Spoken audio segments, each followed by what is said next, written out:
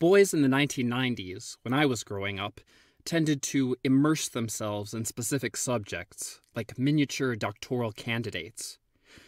You had your dinosaur boys, your space boys, bug boys, truck boys, cowboy boys.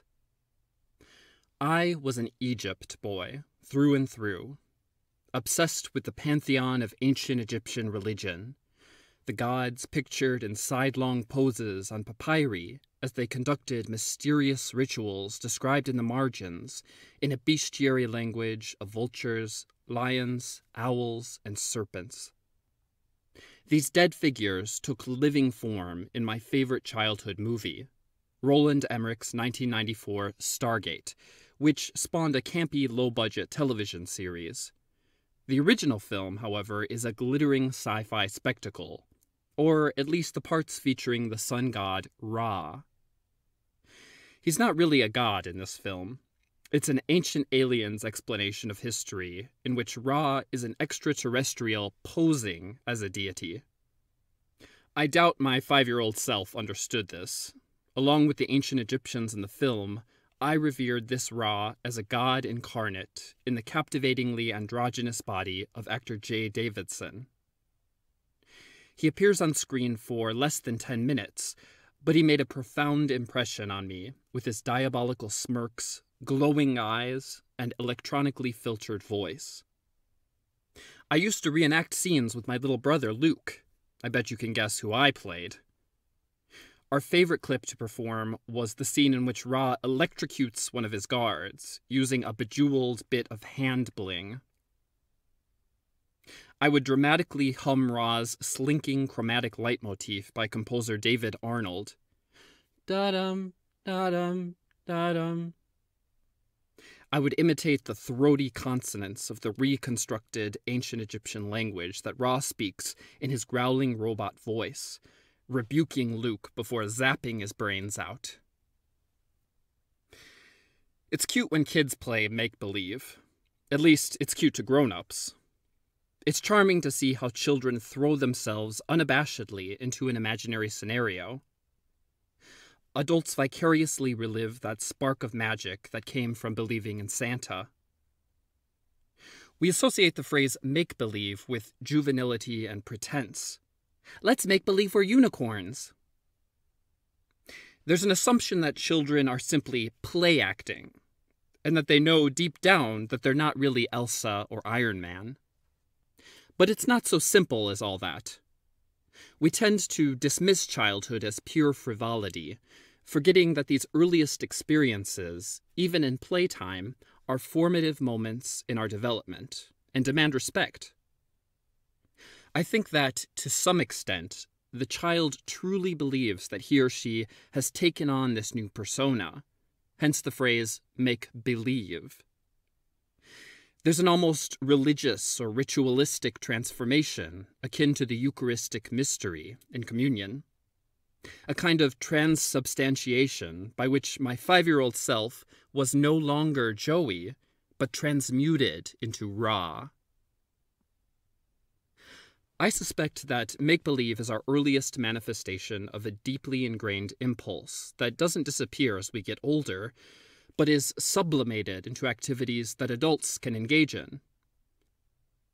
Sometimes we sense a certain regression or immaturity in the forms that this can take. One word, furries. And activities like cosplay, which take a great deal of creativity and imagination, can unfortunately be disparaged and mocked, though I think this may have much to do with the awkward public settings in which these masquerades are carried out. In modern Western society, there seem to be 2 respectable forms that this make-believe impulse can take for adults. The first is theater, either as an onstage participant or as an audience member. And the second is religion, especially rituals and mysteries. Childhood make-believe seems to split into these 2 components when one reaches adulthood. Theater takes on the dress-up, costumed, pretend side, but loses the believe part. Neither actors nor audience actually believe that Sarah Bernhardt has transformed into Hamlet, even though that might be a metaphor used to describe an actor who has thrown herself entirely into a role. Religion takes on the faith-based believe part of make-believe in rituals like communion, but loses the side consisting of acting out a scenario or donning costumes. While special garb might be worn by Judeo-Christian clergy, there's rarely any play acting or situations in which congregation members dress up as different personalities. One exception in Christianity is the nativity pageant, which, tellingly, is allocated to children.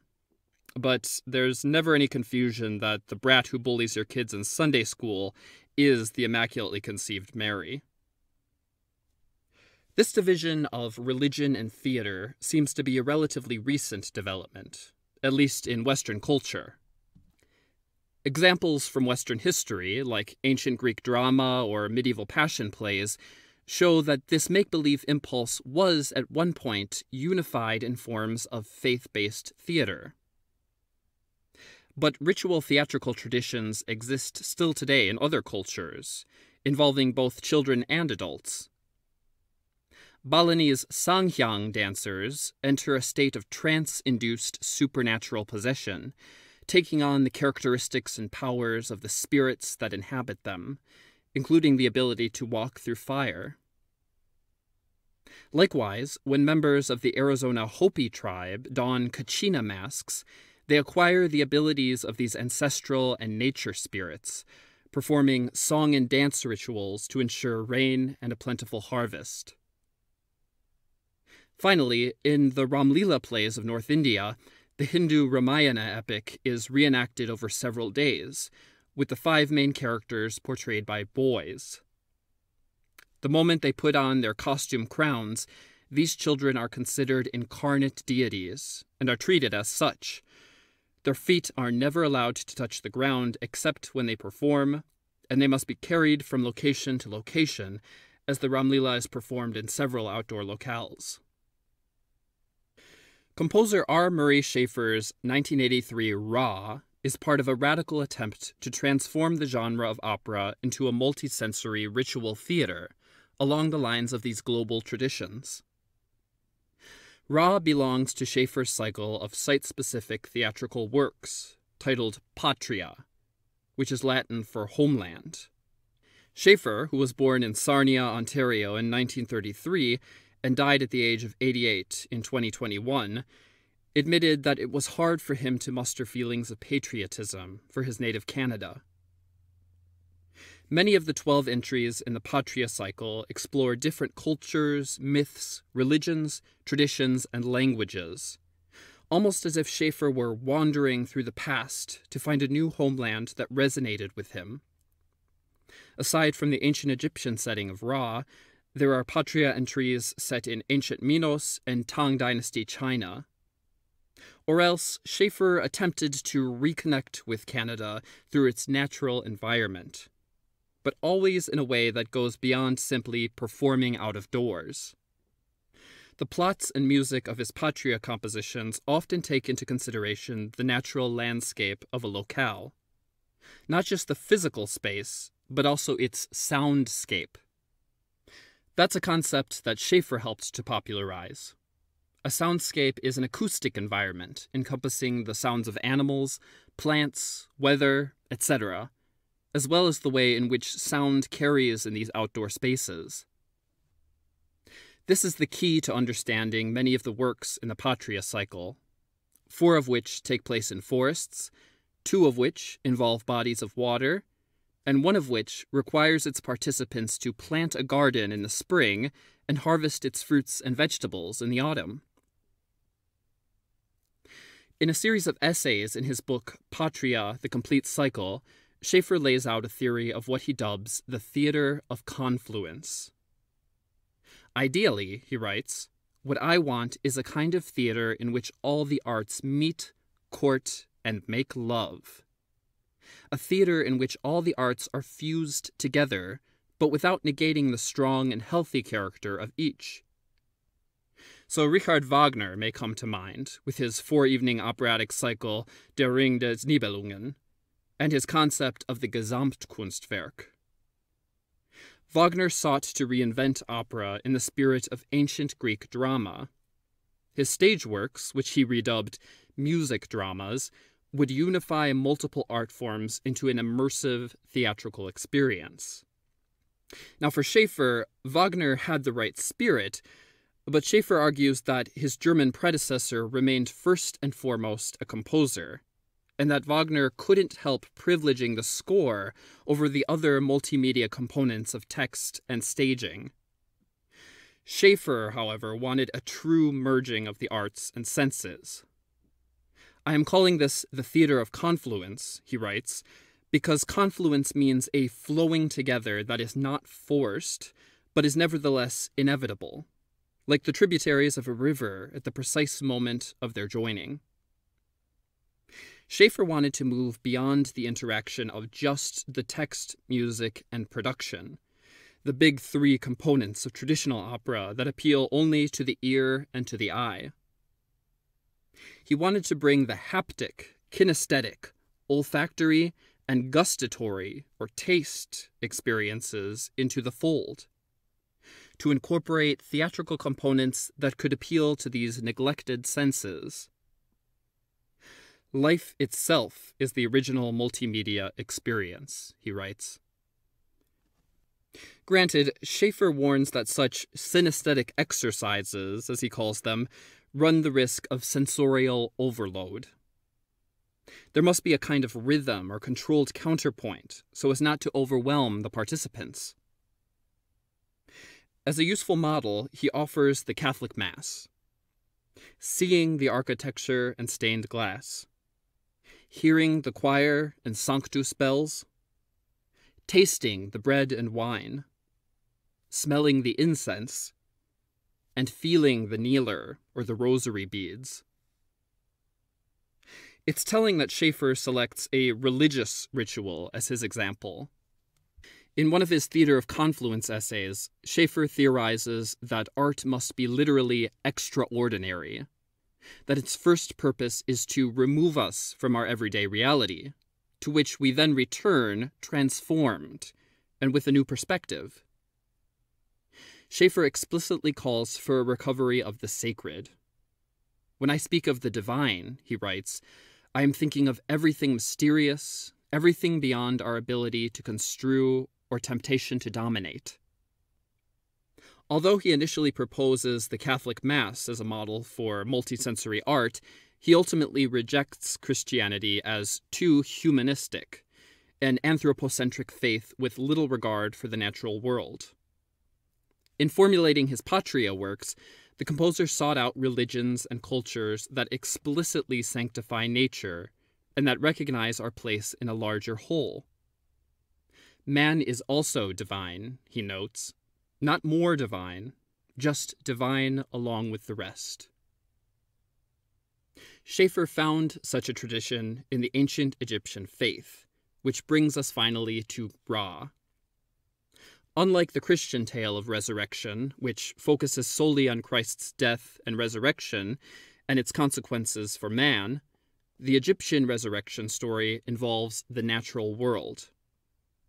The daily setting and rising of the sun were interpreted as a divine cycle carried out by the sun god Ra, who traverses the dangers of the underworld in his solar bark during the night, rising in the east at dawn, reborn, rejuvenated, and renewed. We mere humans play a part in this process. We too will traverse the underworld upon our death, face judgment, and, if deemed worthy, be transformed into gods ourselves. Schafer's Ra is an all-night work of ritual theater that begins at sundown and ends with the rising of the sun. Over the course of about 11 hours, the audience is led through a series of initiations, rituals, trials, and participatory actions based on descriptions of the afterlife in the Egyptian Book of the Dead and other sacred texts. Schafer compiled the libretto himself, consulting with Egyptologist Donald Redford. The composer was incredibly thorough in his research. The texts are sung in ancient Egyptian, with the original hieroglyphs painstakingly transcribed next to the transliterations in the score. This deluxe score is a marvel to behold. Schafer, who was a skilled draftsman, has filled its pages with reproductions of papyri and friezes, as well as his own comic book-like illustrations. Most of Ra is historically accurate and faithful to Egyptian traditions. While Schafer takes some creative liberties, as we'll see, they're always in the spirit of the ancient Egyptian religion, and never for the sake of pure exoticization. The cast comprises a male chorus and approximately 25 solo singers, actors, and dancers who portray the pantheon of Egyptian gods. They're accompanied by a 6-piece ensemble consisting of Middle Eastern instruments, along with violin, harp, percussion, and an electronic tape track. In keeping with the other Patria works, Ra is site-specific, spread over several indoor and outdoor locations, though these are far less natural than the forests and lakes I mentioned as settings for several of the cycle's entries. The 1983 premiere was mounted at the Ontario Science Centre in Toronto. Schafer's design team had to cover up exhibits and display cases with painted hieroglyphic panels, creating a multi-chamber, temple-like space for the opera to unfold. In preparation for Ra, the creators spent 2 nights at the museum to test out how the order of scenes corresponded to what Schafer calls the rhythms of boredom and arousal over a long period. This was less a consideration of the audience's comfort than a means of ensuring that the rituals would have the maximal emotional impact on participants. When rest was longed for, writes Schafer, we would make people run. When they were thirsty, we would choke them with incense, not out of malice, but in order to break down their cognitive and critical faculties and allow faith in the miraculous to enter in. Now, audience, as Schafer notes, is not the right word for the attendees. Instead, he refers to them as initiates. Indeed, they are ceremoniously sworn in at the work's outset and prepared for the strange and miraculous rites they will witness. The initiate's main guide is a priest with the title of Hierophant, meaning one who shows what is holy. It's the same Greek prefix hiero in hieroglyph, meaning sacred carving. For the first half of Ra, the Hierophant wears the jackal-headed mask of Anubis, god of death, tombs, and the underworld. In the second half, he exchanges it for the ibis-headed mask of Tot, god of the moon, knowledge, and writing. But Schafer is careful to explain that this is no mere dress-up. He writes, in posture and movement too, the performers must believe themselves to be hypostasized divinities and servants of the gods. When the Hierophant puts on the mask of Anubis or Tot, he is Anubis or Tot. And Schafer has italicized that crucial word, is. Assisting the Hierophant are 3 hierodules, a term invented by Schafer. These assistants have the most on-the-ground interaction with the initiates over the course of the night. Shortly after sundown, the initiates are ferried into the halls of preparation, where they are briefed by the hierodules before their journey into the underworld, or duat. They're tutored in an hour of lessons in multi-sensory tricks and techniques to survive the dark descent ahead of them. It's worth considering this initiation in detail, as it stands out as the most unusual and unoperatic aspect of Ra. I will try to paint the scene here. Actually, not a scene in the theatrical sense, which is why Schafer uses the term editing unit for the work's subdivisions. The 75 initiates are decked in white robes. They enter the dimly lit main hall, perfumed by rose and benzoin, an earthy-scented gum resin similar to frankincense or myrrh. From the corner of the hall, we hear the strains of a solo oud, a short-necked Middle Eastern lute. Without any notated sources that would offer insight into how ancient Egyptian music sounded, Schafer found a stylistic surrogate in Middle Eastern classical and folk traditions still practiced today. He was assisted by the Egyptian-Canadian musician George Sawa, who, in addition to composing a few musical numbers for Ra, played the qanun zither in the premiere production. In the Arabic-influenced portions by Schafer himself, the composer specifies the maqam, or melodic mode, that the ensemble was playing in. The music for this initiation process, however, is entirely improvised. But to give you a sense of the instrument's timbre, here's an excerpt of the oud player Ebrahim Eleish, who's featured on Sawa's very informative CD set, Egyptian Music Appreciation and Practice for Belly Dancers.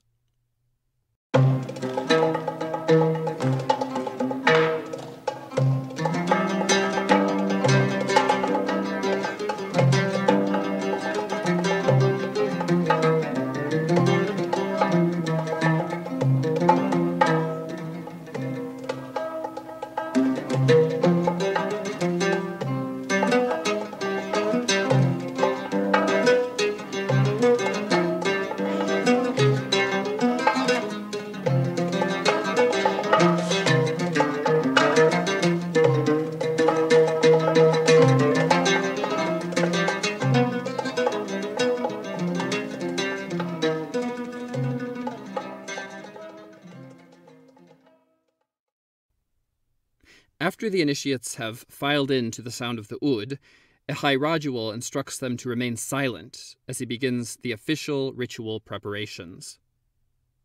The initiates rinse their hands in water scented with musk, and are then tutored in a breathing exercise, passed down from Tot himself.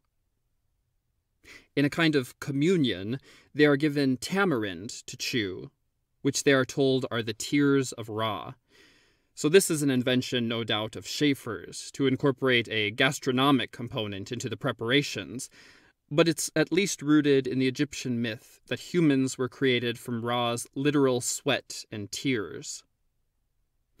The initiates then lie back to receive a lesson in clairaudience, the auditory equivalent of clairvoyance. In the underworld, it can be too dark to see, so one must take advantage of other senses. Each god and goddess is associated with an instrument, and their instrumental signatures are played for the initiates so that they can auditorily recognize when they're in a particular deity's presence. After this, the initiates are divided into groups and rotated through 3 stations, each with its own hierodule instructor. At the first station, each participant is secretly given one of the 75 names of Ra, hence the number of initiates. These names are taken from a New Kingdom funerary text known as the Litany of Ra, which appears on the walls of several tombs. One of the litany's central themes, which carries over into the rituals enacted in Schafer's Ra, is the importance of a deity's name. In the introduction to his translation of the litany, Alexandra Piankov writes, "The name is not a mere appellation. It is part of the personality, even more, the personality itself." These names of Ra bear power and will be used like passwords by the initiates in the underworld, granting them access to deeper and deeper chambers. Initiates are forbidden to share their names with one another, adding another layer of secrecy and mystery to the rituals. At the second of the 3 stations, the initiates are introduced to a series of perfumes that, like the instrumental signatures, are associated with individual gods and allow one to literally sniff out an invisible deity's presence. While incense did figure into ancient Egyptian worship, these specific associations in Ra, like the instrumental signatures, are largely an invention of Schafer's. He assigns scents based on the attributes and personalities of the gods. Dark, chaotic, or evil gods, for instance, are given bestial, pungent, or spicy smells. One of the more pervasive scents is geraniol, which is assigned to Ra himself. Geraniol is not the same as geranium oil. Rather, geraniol is the main component in citronella oil, which you likely know from the mosquito-repelling candles that contain it. It has a lemony, slightly putrid odor reminiscent of cleaning solution. It penetrates right into your nose in a way that I can only describe as a beam of sunlight shooting through your nasal cavity. It's appropriate to Ra as a solar god, though I'm not sure I'd want to smell it over several hours, even if it ensured me protection against both evil spirits and West Nile virus. These scents are probably the most innovative feature of Ra. Schafer has fully integrated them into the work, so that they function more than just superficial aromatherapy. Their systematic association with the gods grants them an almost musical character, like olfactory versions of the musical leitmotifs that Wagner attaches to the Norse gods in his ring cycle. They also deepen the sacredness of this ritual experience. Many of the scents, like frankincense and myrrh, were actually used in ancient Egyptian rites and in the embalming process. Like the first of these three stations, the third has to do with names, but rather than secret names to be whispered, these are the names of the serpent Apophis, which are to be shouted at the demon later that night when Ra wages his nightly battle with his underworld nemesis. Again, this is the same basic idea as laid out in the Litany of Ra, that a name is equivalent to the essence of a god and can be used to channel his power, or in this case, subdue him. The initiate's name shouting is accompanied by an Arabic metric cycle called an ika, which is played here on tambourine and the darbuka goblet drum. Schafer specifies a 12-beat ika called Abul Gate, which, because of its modern-day associations in Arabic culture, is the perfect rhythm for the initiate's combative chanting against the demon snake Apophis.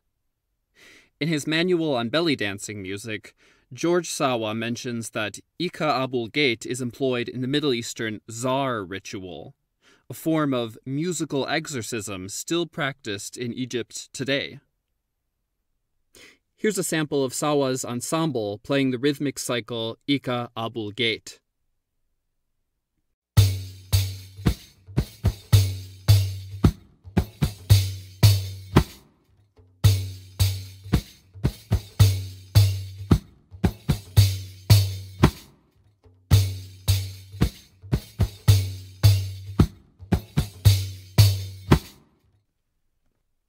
During this third station, the initiates are also taught the three descending sacred tones, B-flat, A-flat, and F, which they can hum or sing as a form of musical protection whenever they feel distressed.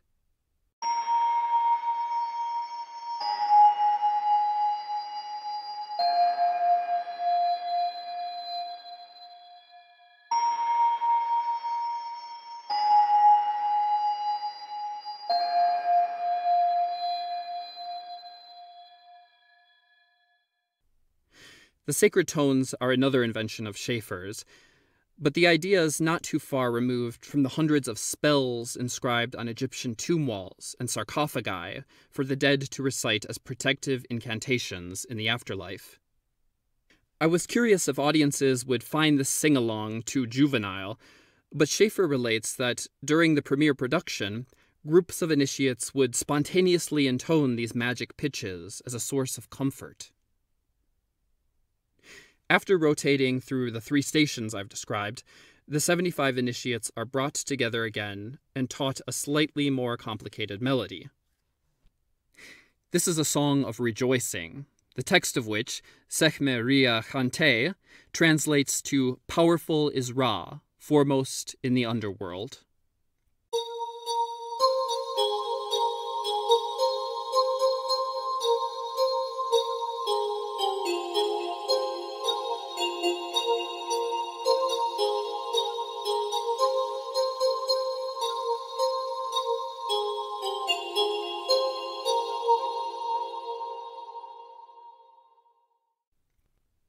The initiates are instructed to sing this whenever Ra is victorious over his enemies, and Schafer adds that some simple choreography could also accompany it. Finally, the preparation process ends with a baptism in balm oil. The initiates are purified and ready to enter the underworld, though the hierodules remind them that total submission is required, and warn them that they'll be cast out if their sincerity falters. I had a sneaking suspicion that this line, and other similar admonitions in Ra, were to ensure against troublemakers and jokesters who might mock the proceedings. Indeed, Schafer explains that at one point he even considered including bouncer gods in the cast.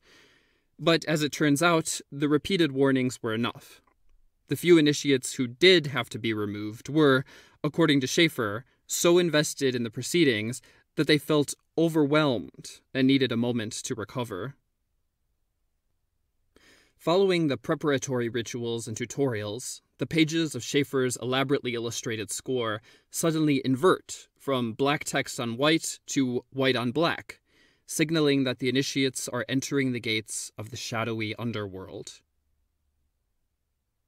In traveling through the duat, which is laid out over a series of chambers and hallways, the initiates' personal journeys intersect with two others, stages of which they glimpse along the way. The first journey is, of course, that of Ra, who's portrayed by a silent actor pulled around on the god's solar bark. You've likely seen the deity depicted in his Ra Harakti form, with the cobra-encircled sun disk atop his falcon head. This is Ra in his powerful daytime incarnation. But at night, in the duat, he takes his ram-headed Afu-Ra form, which is how he's portrayed for most of Schafer's Ra. The second journey the initiates encounter is that of a nameless dead pharaoh, referred to simply as the king. He's portrayed by a countertenor, that is, a man who sings in his falsetto. This vocal gender bending lends a certain otherworldliness to a role, so the countertenor voice has often been used for supernatural or divine characters in opera. It's more than mere coincidence that Philip Glass, who composed his opera Akhnaten the same year as the premiere of Ra, in 1983, also assigned his pharaoh Akhnaten to a countertenor. Now, it would be impossible for me to go over every single trial the initiates undergo and every ritual they witness in the underworld. It took me 3 days to read and play through the score, and to paraphrase the famous quote attributed to Marco Polo, I cannot tell half of what I saw, heard, tasted, felt, and smelt. But let me at least give you a sample of some of the more significant scenes, which, again, Schafer refers to as editing units. I found it helpful to divide the editing units into 3 categories, depending on the level of audience involvement and the actions of the performers. So the first category consists of editing units centered on the participation of the initiates. In editing unit 18, for instance, Ra wages battle with the serpent Apophis, presumably represented by a puppet, though Schafer doesn't specify in the score. This is when the initiates shout out the secret names of Apophis over Ika rhythms, as they were instructed earlier. Once the beast is slain, the initiates sing the "Powerful is Ra" chant that they were also taught. This is a key moment when the initiates are made to feel that they're involved directly in the action, and that their musical contributions have real consequences within the world of Ra. In celebration of the slaying of Apophis, the initiates, no doubt hungry as it's about midnight at this point, partake in a ritual feast of Middle Eastern cuisine during editing unit 19, complete with belly dancing and musicians. Editing unit 23 Schafer titles Suspension, though nap time would do just as well. The initiates are given mats to rest on, while the disembodied voice of Tot gently whispers to them about the ancient Egyptian concept of Shen, a kind of yin and yang force holding all opposites in balance. I hope they got some energy, because here comes editing unit 26, titled Dark Messengers. It's a haunted house-like maze in which giant demon puppets attempt to snatch the initiates, who eventually find their way out of the dark using a rope. Schafer notes in his book that for the stink of miasma and putrefaction in this scene, he had a chemist manufacture a scent called Slum City. Editing Unit 28 is another obstacle course in which the initiates pass through an aquatically decorated hallway, at the end of which is a tent-like structure through which they pass one by one, a watery rebirth into new life. On the other side, they're greeted by the celestial cow goddess Mehet, who gives birth to Ra every day. She embraces each initiate, and they are washed and anointed with a trio of perfumes as the chorus sings a gentle lullaby. My second category consists of editing units that are closer to traditional opera. They feature one or two vocal soloists singing virtuosically, while the initiates observe more or less as audience members, that is, without participating. There are 3 of these second category numbers in total, 2 arias and a duet, all of which are assigned to female soloists representing goddesses, as male soloists dominate elsewhere in the opera. 2 of these numbers are featured on a CD of excerpts from Schafer's Patria cycle, and since those tracks are readily available online, I'd like to play an excerpt from an aria that only appears on the original LP of the 1983 cast, which hasn't been digitally re-released. This is the aria of Hazroet, a figure personifying the Egyptian necropolis in the city of Hemenu. After the Feast of Victory over Apophis, the initiates are invited into a courtyard, which Schafer tells us is smoky and infernal, reeking of burnt clove. Accompanied by the male chorus, Hazroet enters for her aria, which ushers the countertenor king further on his underworld journey.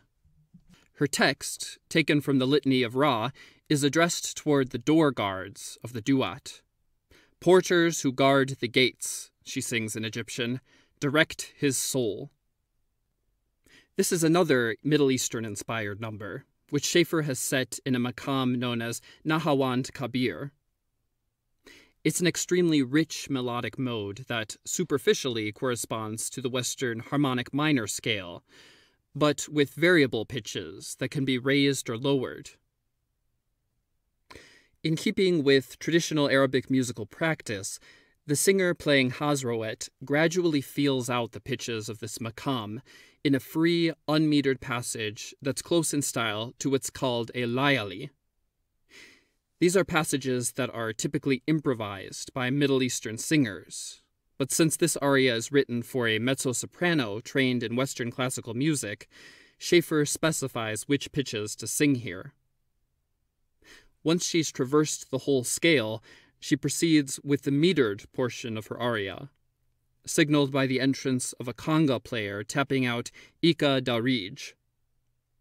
An Ika, remember, is an Arabic rhythmic cycle, and Schafer has chosen a complex hemiola variation on Ika Darij that alternates between 3 groups of 2 16th notes and 2 groups of 3 16th notes.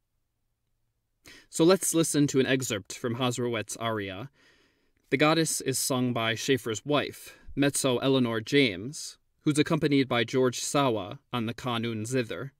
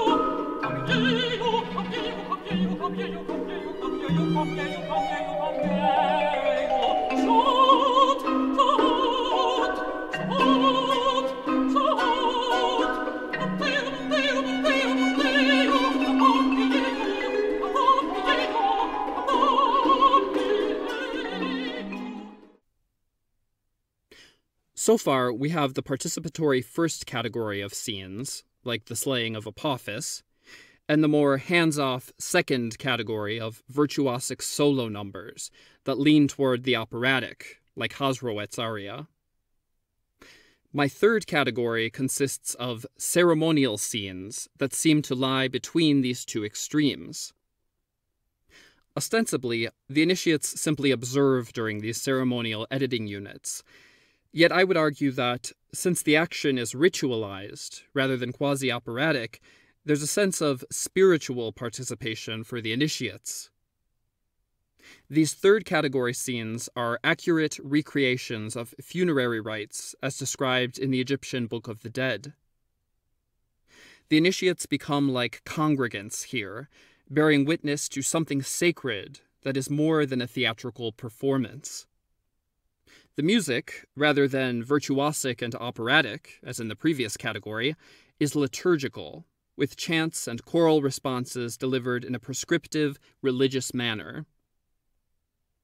If the initiates contribute at all, it's only in humming the three sacred tones, in the way worshippers might respond with a brief "Lord have mercy" or "Amen" during certain portions of the Mass. Still, these minimal contributions give the initiates the impression that they're participating in a ritual that unfolds with their input. The most iconic of these rituals, which is recreated in editing unit 32 of Ra, is the double ma'at, the weighing of the departed's heart against the feather of truth, which you've probably seen depicted in many a Book of the Dead papyrus. In the case of Schafer's Ra, it's the countertenor king who undergoes this judgment, overseen by an assembly of chanting gods, including Osiris himself. The king's heart is placed on one side of the scale, with the feather of Ma'at on the other. As the scales teeter back and forth, Schafer heightens the suspense with up and down glissandos on the vibraphone and marimba that gradually narrow in range until the bar of the scale comes to equibalanced rest, signaling that the king's soul is worthy enough to pass into the realm of the gods. This leads to a thrilling ritual apotheosis in which Osiris, his wife Isis, and her sister Nephthys triumphantly proclaim that the king is a god completely, ushering in a celebratory chorus in honor of the newly deified pharaoh. The text here, again taken from the Litany of Ra, is reflective of another major theme in this funerary manual, that the king who undergoes the trials in the underworld is inseparable from Ra himself. For instance, one line in the litany reads, "The victories of the king are the victories of Ra when he chastises Apophis." So this apotheosis scene in Schafer's work is meant to drive home the fact that a mere mortal has become a god. It's the thrilling climax of the night, but not only for its dramatic impact, but also because of its implications for the initiates. Which brings us to a kind of fourth category of editing units, what we might call the imparting of mysteries. These are spoken moments when the Hierophant, the head priest, remember, offers hermeneutic interpretations of the strange sights the initiates have witnessed, so that they don't simply remain exotic rituals, but are endowed with meaning for the participants. These explanations occur after the key editing units, those with the greatest emotional impact. For instance, following the king's deification, we have editing unit 36, titled The Ascent. Here, the Hierophant is left alone with the initiates and removes his ibis-headed Tot mask to deliver an exegesis on the holy mystery that's transpired. For it's not only pharaohs who have the privilege of ascending to godhood. The Hierophant's words are the key to understanding Schafer's theater of confluence, so it's worth quoting his speech at length. He says, "Soon you will return to the brilliance of the newborn day. Return? No, for you have been changed by the secret gnosis of the litany. There is nothing that you will touch or think or say or hear that is not divine. And you must know this also: there are no gods in heaven if you are not yourself a god. That is the great mystery which our initiation has disclosed to you, your divinity. That is the great open secret, that all things which die will be reborn in the great cycle of Ra's journeying. I was initially frustrated with the participatory elements of Ra, which I saw as pure novelty, and occasionally juvenile, like when actors come into the audience to dance during the finale of a musical, or the way children at British pantomime shows are invited to yell phrases like, "He's behind you!" Ra, I felt, could have been a perfectly decent, and not to mention stageable, opera if it did away with the first category of editing units, the embarrassing participatory scenes. In his writings, Schafer dismisses the bourgeois decadence of opera as both a genre and an institution to be dismantled.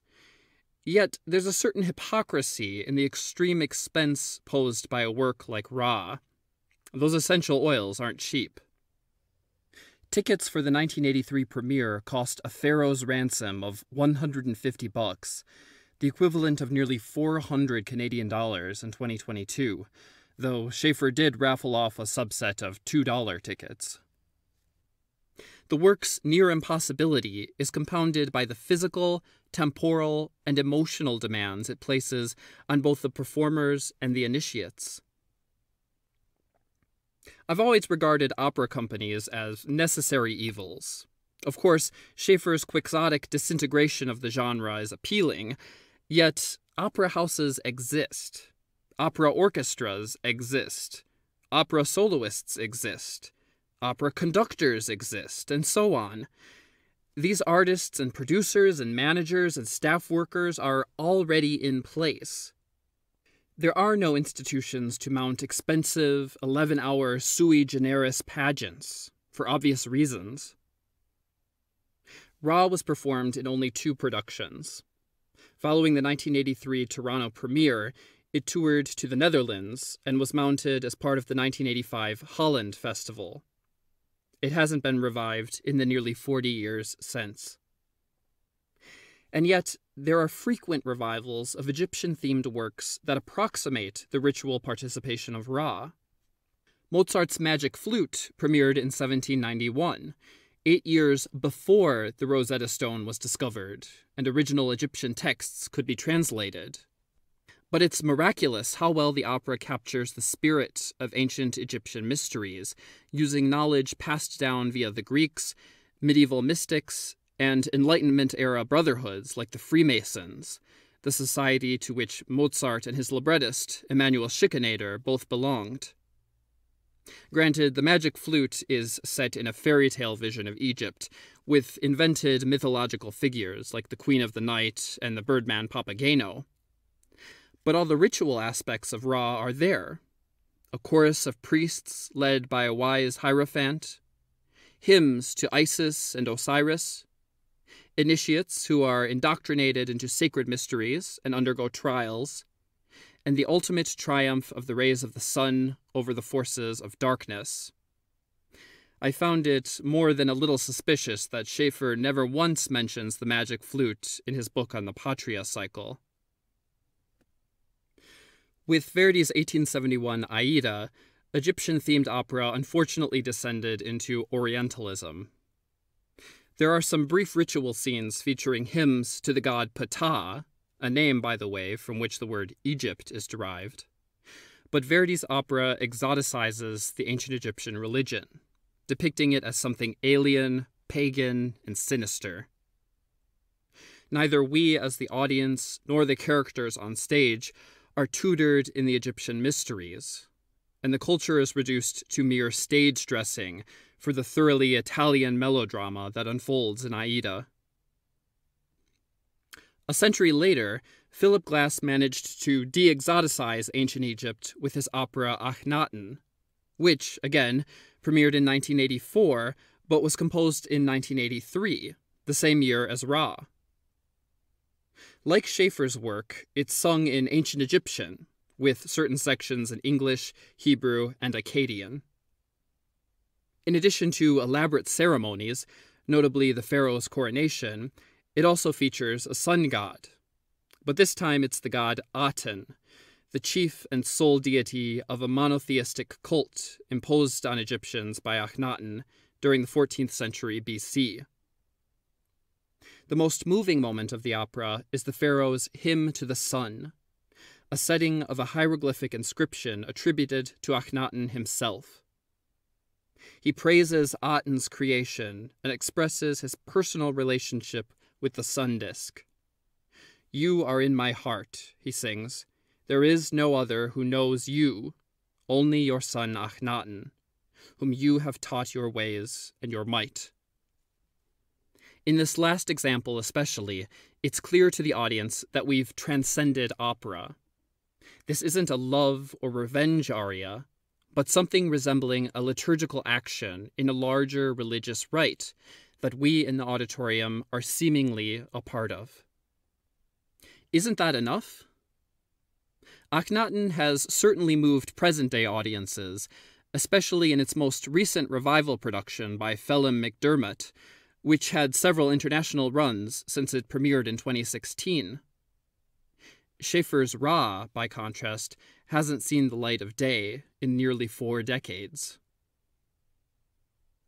While I appreciated the all-embracing scope of Ra on a conceptual level, I remained somewhat skeptical of its overly ambitious impracticalities.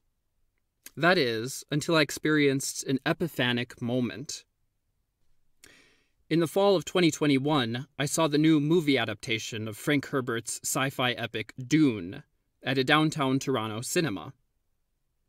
While I enjoyed the design and direction of the film, I thought the performances were, frankly, god-awful, especially the dead-eyed, unemotional Timothée Chalamet as the hero Paul Atreides.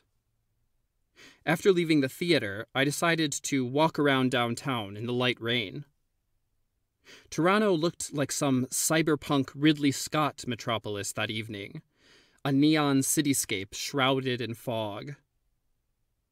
In this vaguely futuristic setting, I was suddenly hit by a strange impression. I was Paul Atreides. Not that pouty, too-cool-for-school Timothée Chalamet.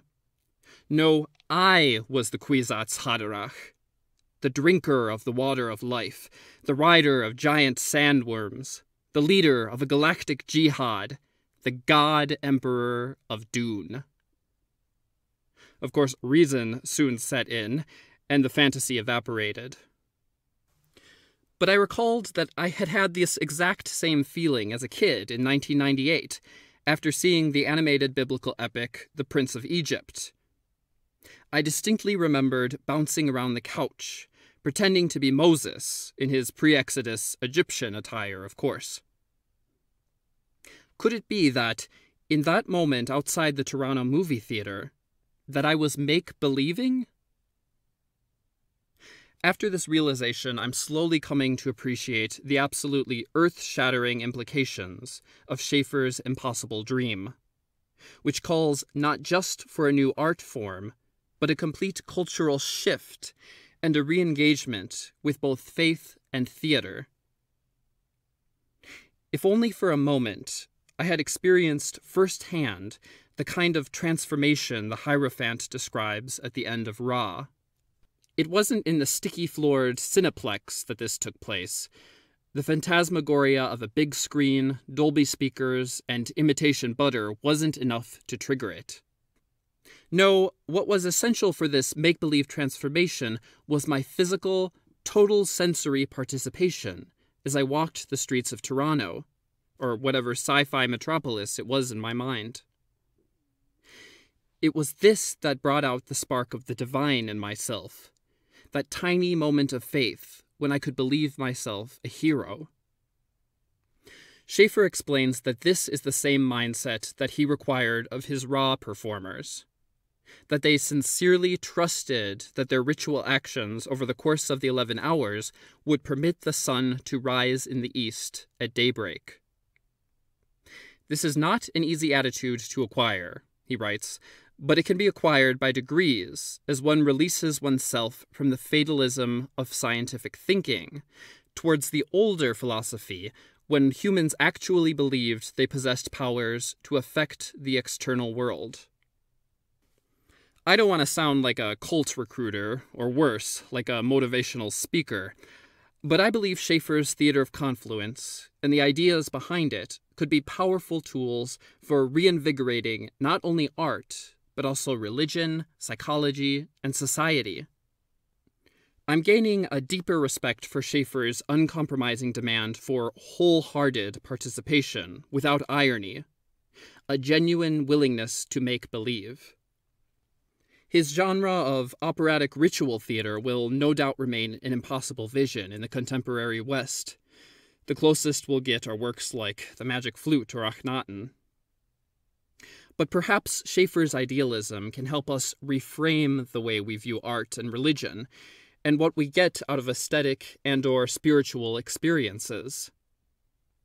For example, I wonder if those of us who are religious adherents could strengthen and renew our faith if we conducted ourselves in the world as children of God. What would happen if we transcended our tendency to use this phrase as a mere metaphor, no longer acting as if we were divine beings, but acting as the divine beings we firmly believe ourselves to be? Even for those who aren't religious, Schafer makes a strong case for mythologizing and fantasizing ourselves, a case for looking for inspiration from the heroes of old. He writes, believing they were descended from the gods, not ascended from the apes, ancient heroes set themselves elevated tasks and aspired to extraordinary goals. Such faith kept the back straight and the eye firm throughout life's adventures and adversities. I don't think Schafer is necessarily being anti-scientific here.